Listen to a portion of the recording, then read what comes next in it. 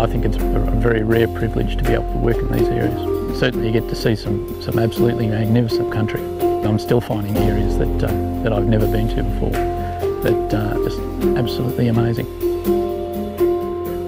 The first time I got to go into these special areas, I was just amazed at their natural beauty. The creeks, the rivers and the vegetation across the area. I felt very fortunate to be in there.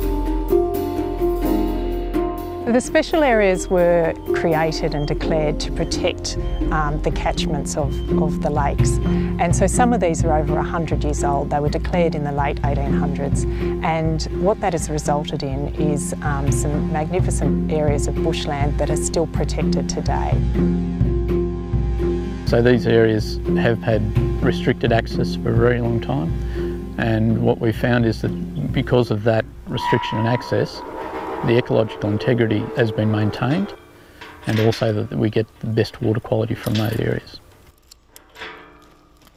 The special areas are jointly managed between us and the National Parks and Wildlife Service, and we work together to try to ensure that we get the best outcomes for water quality and for the ecology of the area.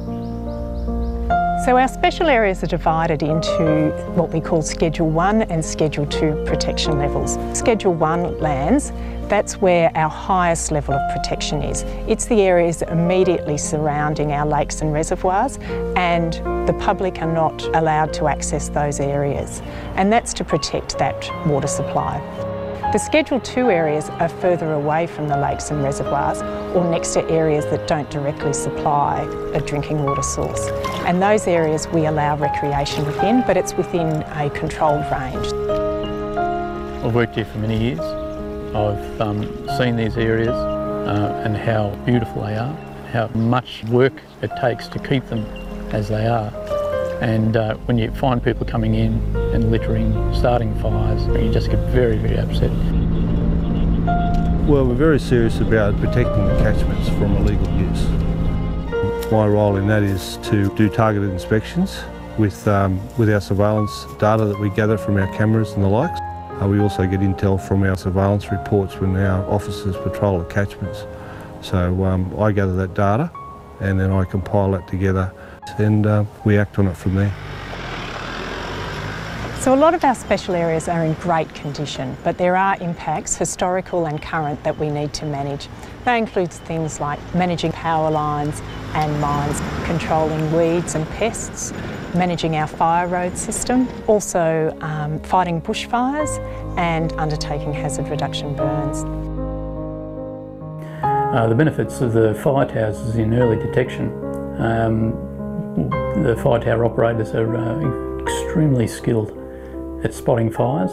They give the bearing, and if you can get 2 bearings from separate fire towers, then you get a very good understanding of exactly where the fire is.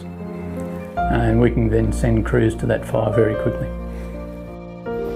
I feel very privileged to be able to work in these areas, and it's the reason that I am a catchment officer and have continued to be a catchment officer for many years. Probably one of the better jobs that I've ever had. Certainly you get to see some absolutely magnificent land and beautiful country.